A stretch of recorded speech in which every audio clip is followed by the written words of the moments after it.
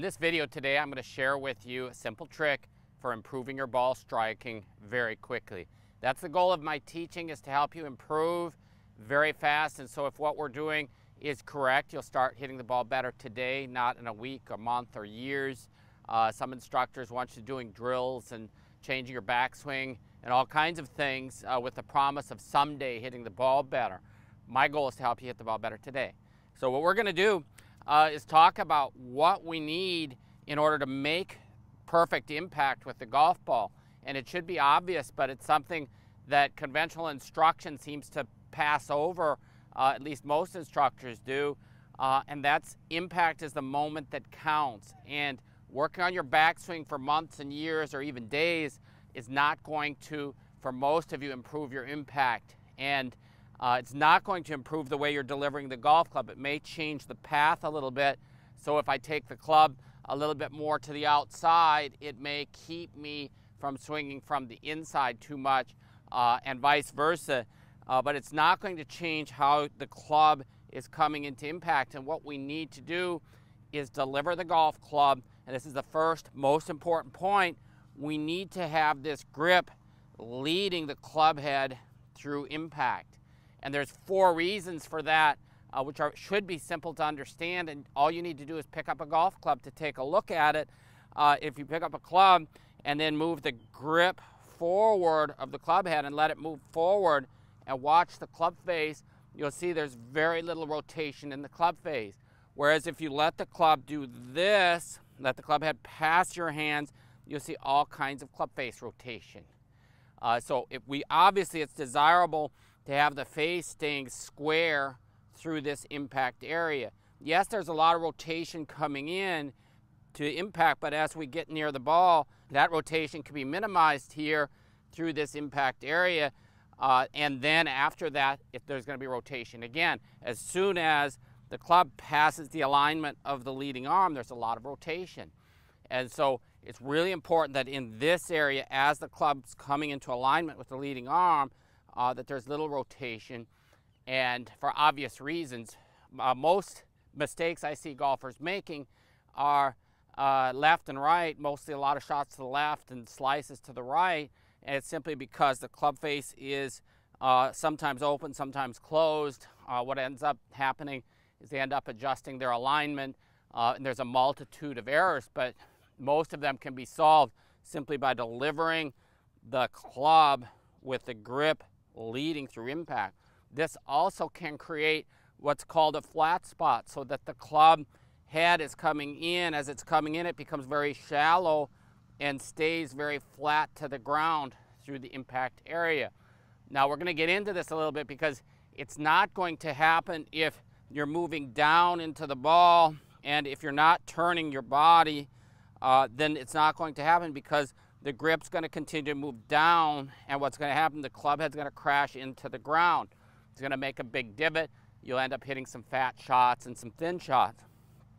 So what we need to have happen to create that flat spot as the hands are leading, we need the grip to be moving upwards through the point of impact, and that's happening through the rotation of the body. So the lead side of the body is moving upwards, which is helping to create this very desirable flat spot through impact. And so as it's moving up through the lead shoulder rising and the lead leg straightening, this is also creating power, what's known as parametric acceleration.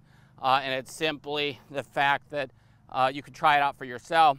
If you swing a club like this and just let it swing back and forth, there's no way to really speed it up unless you start adding some motion. You can start moving a little bit, but if you really want to speed it up, you just pull up.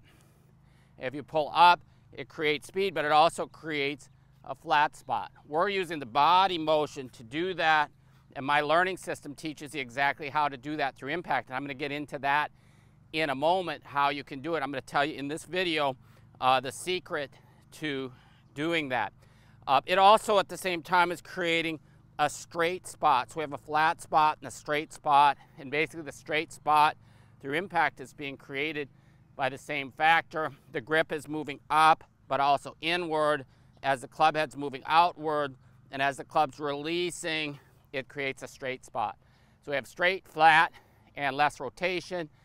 It's also with the club in this position, the ball would be making contact low on the club face from a normal lie on the ground. And if we tilt the club forward, we're hitting the middle of the face. So we have centerness of contact as well. It's just important for you to be able to improve your game, to understand we need this for every golf shot. Even the driver, we need the club coming in that way, and the ball's a little bit more forward. It's the same motion though. In order to learn how to do this, you need to start with very short swings. You need to perfect impact moving from here to here. And I'm going to show you how to do that here in this video. And it's also a main part of my learning program, is teaching you how to make great impact. And I do this in my schools and step by step in my learning program and for my clients who send in videos for my review. If you haven't already done so, hit the subscribe button below and hit the bell to accept notifications as new videos are released. That way you won't miss any of my new videos where I'm going to go into more depth on how to improve your golf game as quickly as possible. When we're talking about learning how to make great impact, it's important to understand how it all works.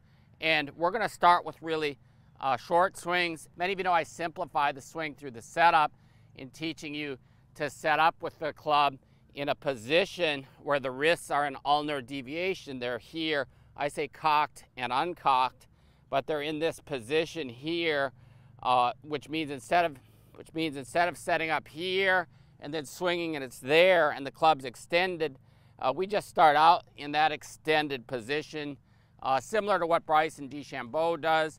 And there's a lot of golfers playing golf this way, and I've taught this concept for over 25 years. So it's a lot easier if you do it that way, but this is going to help you regardless of what method you're using, because impact, again, is what counts. So we're just going to set up for impact, and then we're going to learn. What I want you to do is get set up, raise up a little bit, and then we're going to just turn back so the club's just past your trailing foot.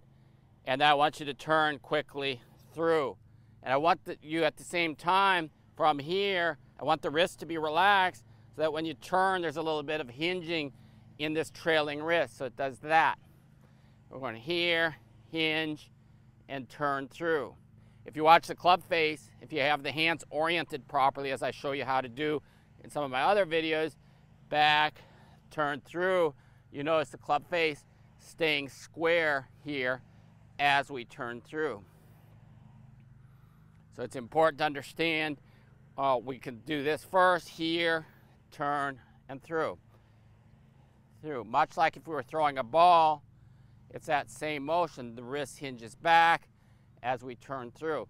We're actually turning through with the body before the club starts moving forward.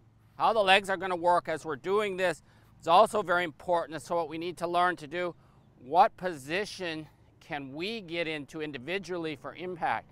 We're all different levels of flexibility, and it's important to understand, even with injuries, this is a very body-friendly concept. We want to make sure that setting up for impact, setting up in your impact plane makes it easier, and it's easier on your body.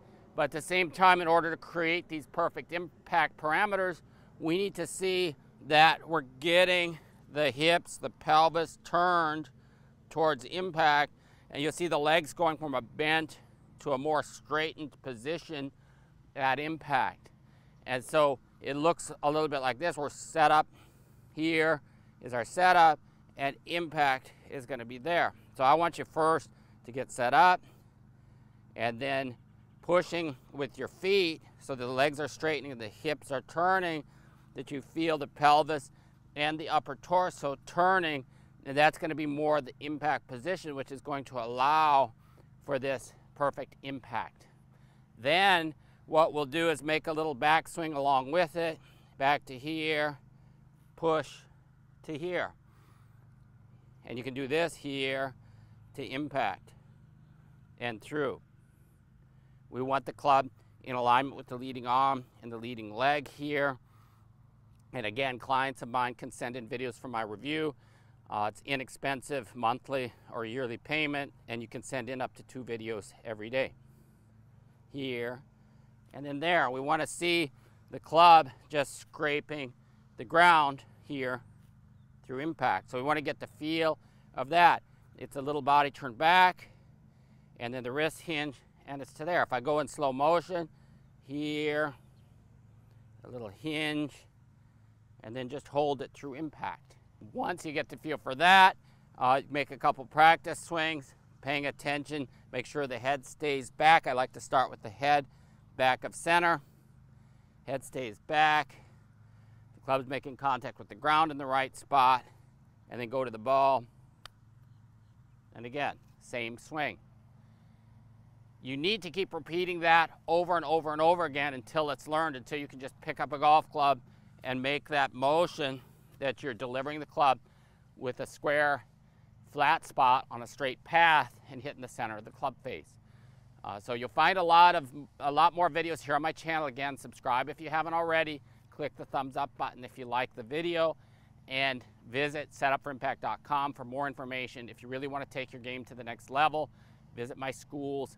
My online learning program makes it really easy for you to improve your ball striking. Again, it's impact that counts.